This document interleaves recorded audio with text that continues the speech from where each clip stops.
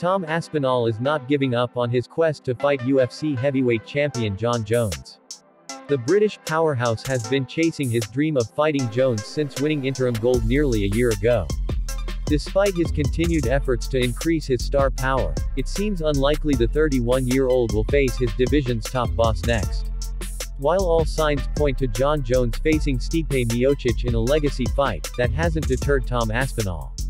Aspinall is still focused on Jones, reiterating that point once again after his UFC 304 win. "I'm the best heavyweight in the world," Aspinall said after another first-round win on Saturday. "Prove me wrong, Jon. If you think that, prove me wrong.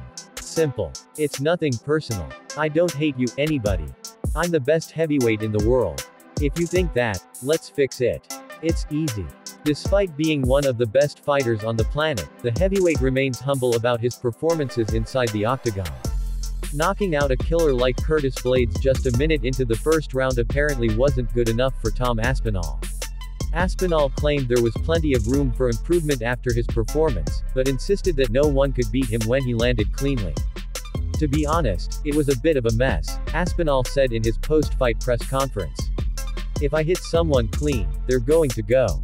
That's what happened today. If I hit someone clean, they're going to step aside and there's no argument about that. That's been proven now.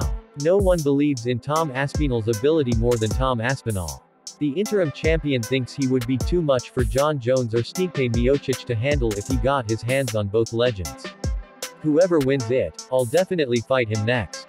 Unless they both retire, I'm sure we'll hear from Jones to some extent. He'll be very upset about it, the fact that everyone is saying I can beat him.